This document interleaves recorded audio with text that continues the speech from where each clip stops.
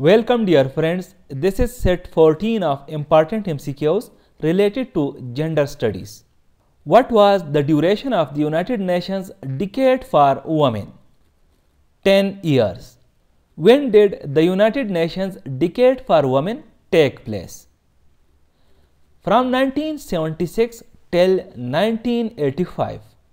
The Nairobi forward-looking strategies were designed to last until the year 2000. Which document was adopted at the Nairobi conference? Nairobi forward-looking strategies. How many governments participated in the Fourth World Conference? 189. What does BPFA stand for? Beijing Platform for Action. In which year was the Beijing Declaration adopted? 1995.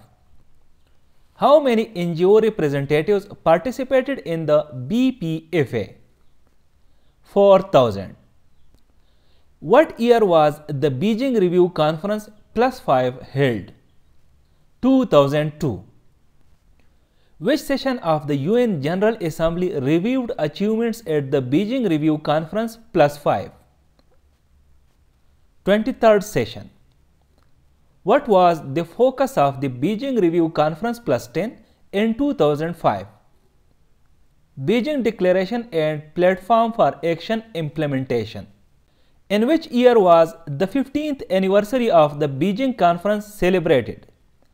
2010. Where was the Beijing +20 Regional Review meeting held in 2014? Geneva. Which session of the UN was held during the Beijing Review Conference +10 in 2005? 49th session. What documents first universally recognized women's equality? UN Charter 1945 and Universal Declaration of Human Rights 1948. What are the major contributors to the field of gender and development? Academics. Which approach aimed to remove social, economic and political disparities between men and women? GAD. GAD. It means gender and development. Which approach is most recent and focuses on both men and women in all development projects? Mainstream gender equality. Which theory significantly distinguished between sex and gender in 1972? Anne Oakley's Sex, Gender and Society. The mainstream gender equality approach originated at the Beijing Conference. Thank you for watching this video. Stay blessed.